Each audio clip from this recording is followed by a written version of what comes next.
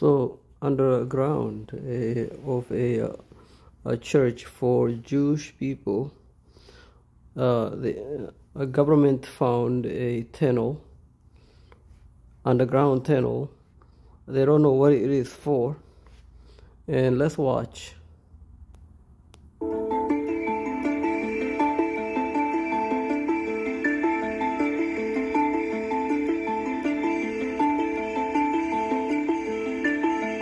Dirty chair.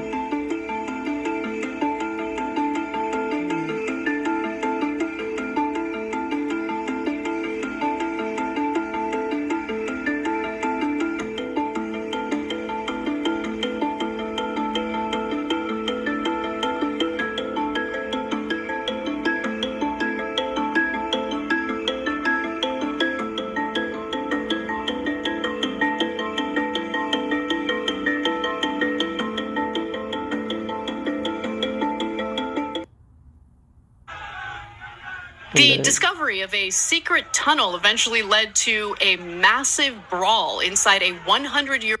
And then when the police enter a Jewish prayer house, and they discover more tunnels, I'm not really sure what is going on.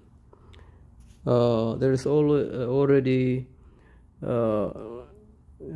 media propaganda going on about a lot of things happening in the news anyway. But why is there a tunnel underground, and why the police get involved? And this is a secret society. A lot of these small religious communities like Mormons, Jewish, Scientologists, they are very close community. I'm thinking, because I saw inside the tunnel, in this one you're gonna see there is a mattress, small mattress for children, and also there is a chair. So I'm thinking maybe they have these tunnels like for old tradition to like a jail for children, to keep them away from social media, from the modern influence of the modern society. That comes to my mind. And then the second thought was maybe they have this tunnel for protections in case of a terrorist attack. They wanted to be able to have escape route, but this doesn't look like it looked like someone is living in the tunnel. You see all these chairs and the mattresses, and could it be some sort of they're holding somebody there, or they have like old tradition, have strict rules where they are basically acting like the government.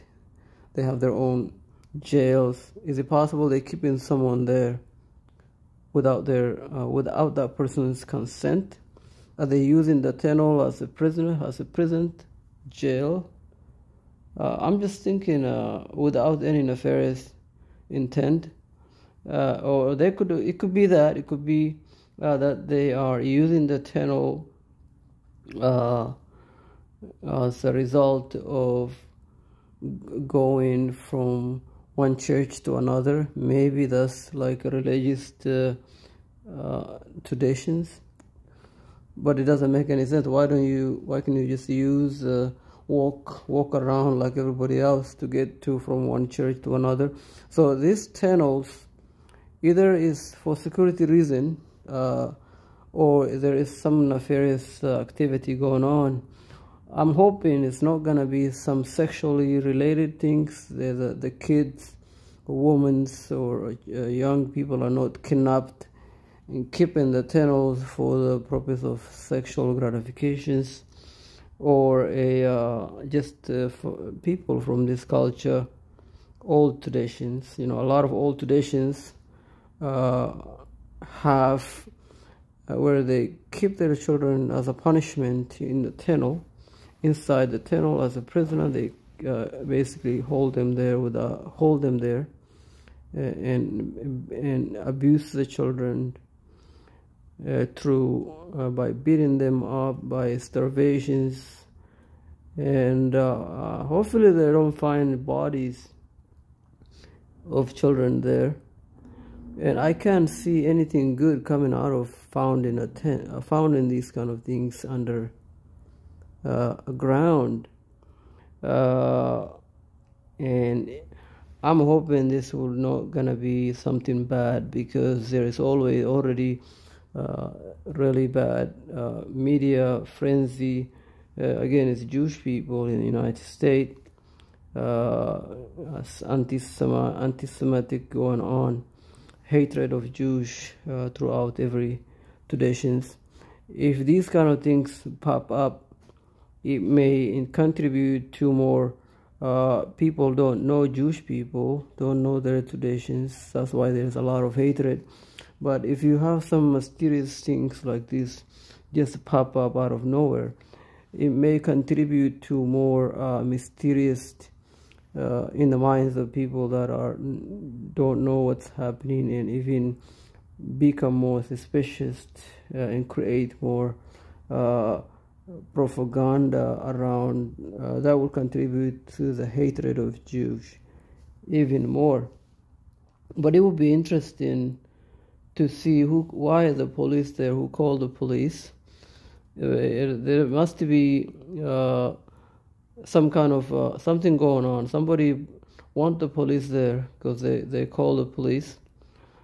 Somebody want to be found. So it would be interesting to see what's going on. Let's play this and you can listen to it. Old synagogue in Brooklyn, New York.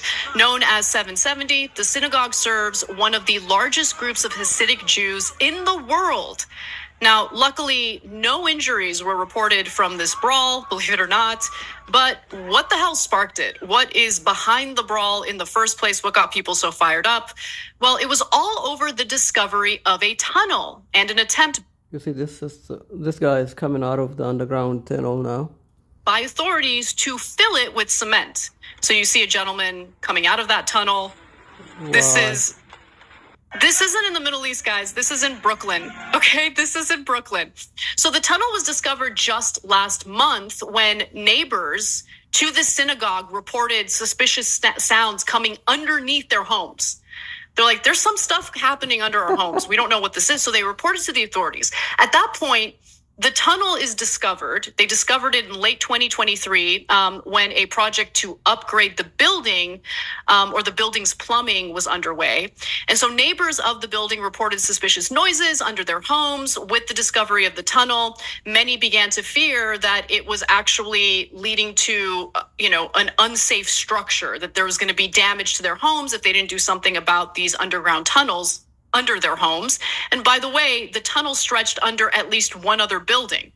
Now, following the discovery of the tunnel, authorities were called, and the authorities were there to basically fill the tunnel with concrete. And apparently that is what led to the brawl. And I want to be clear, there's been conflicting reporting on this story. When I was reading about it recently, there were claims that the tunnel was built specifically to skirt COVID orders that closed down religious buildings and that people wanted to continue worshiping, and so they needed a secret pathway or passageway into the synagogue. But I don't think that's really what's going on here. So why was the secret tunnel built in the first place? This is where it gets complicated, and I hope that I'm pronouncing names correctly. But apparently members of the Chabad Lubavitch movement have reportedly been digging out a tunnel underneath Crown Heights Synagogue for nearly a year. The Jewish outlet Forward reported that it was apparently designed to reach an abandoned women's mikvah or ritual bath around the corner and expand the synagogue. Now, expand the synagogue is one of the reasons that you might find in the reporting on this story. And apparently the riots came amid ongoing disputes over who legally owns the property. So in a statement following the altercation, Chabad Lubavitcher Rabbi Moti Seligson, noted that a sect of the Messianic Chassidim movement has attempted to gain proper control.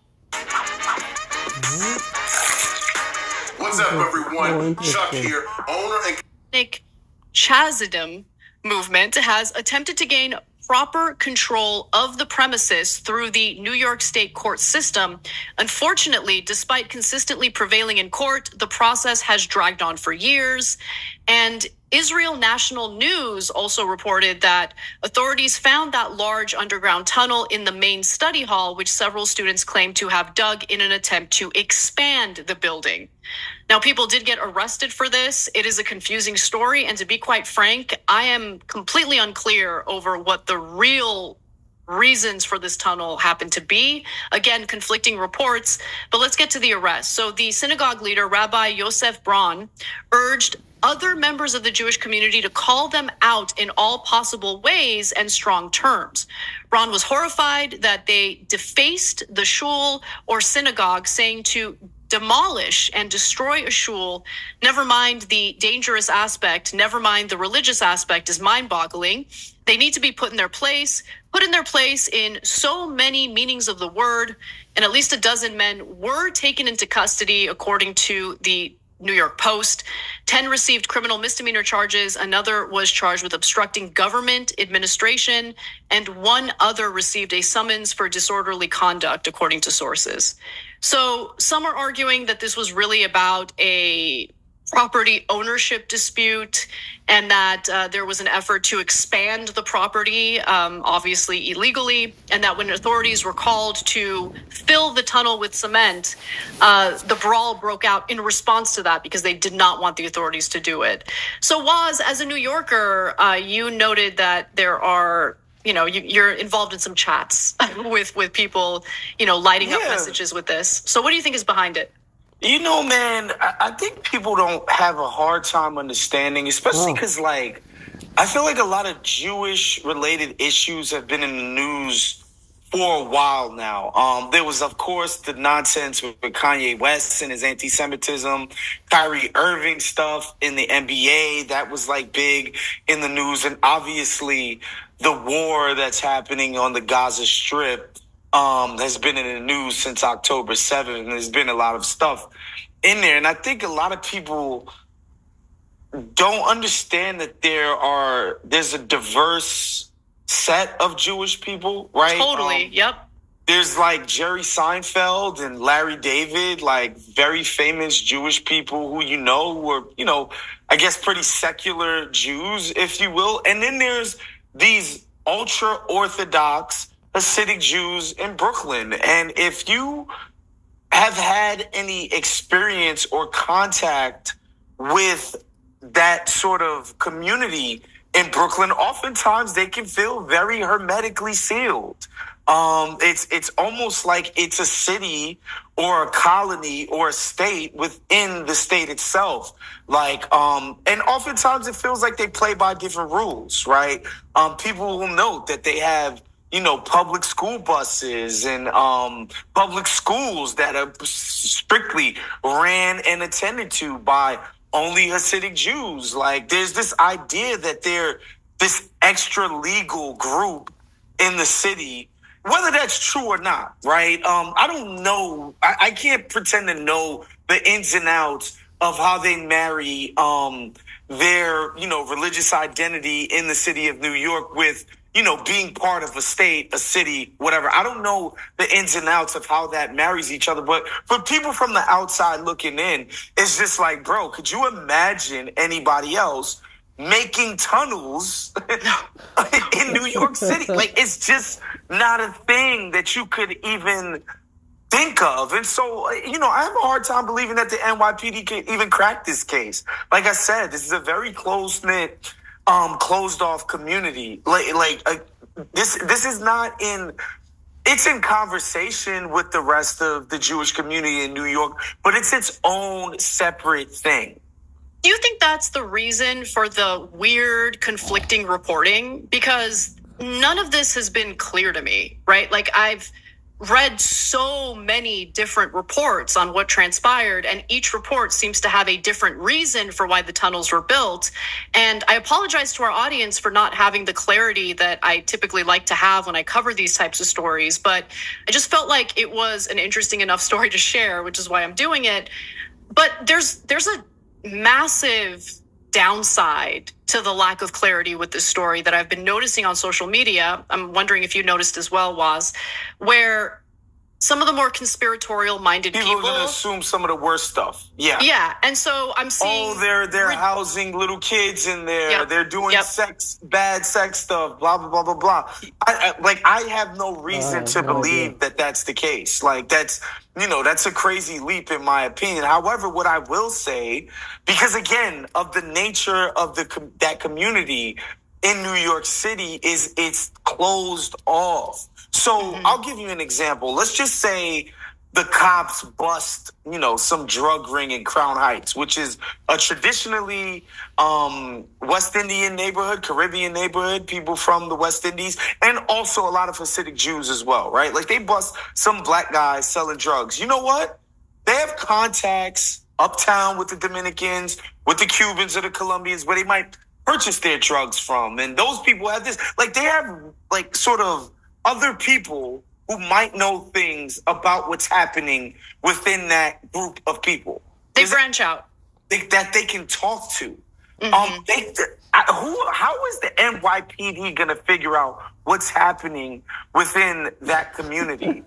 It's not a thing. They do their own thing. It's a very, to the point, honestly, and a lot of people don't notice, when you're black, a lot of people will attribute your problems for being black with you're not doing it like the Jews, which obviously is a very anti-Semitic statement. We know that. But there's this idea that especially black New Yorkers, if we would just get our together like the Jews got it. They got their own schools. They got their own carpenters. They got their own this. They do everything together. There's this racist trope that a Jewish dollar takes, 12 years to leave the community. A black dollar leaves the community in 4 hours, blah, blah, blah. All of these tropes and these stereotypes come out of the fact that these folks are doing their own thing. And I just don't know how you get good reporting from that. You know what? I shouldn't say that. There are a lot of people who have left the community. Documentaries have been made about them. There's been decent reporting about people who have left. And they can tell you some of the stuff, some of the problems. Oh, well, so this is kind of what's going on. And nobody, the investigation is still happening, and we'll update with more videos if anything come out with more clarity. Stay tuned.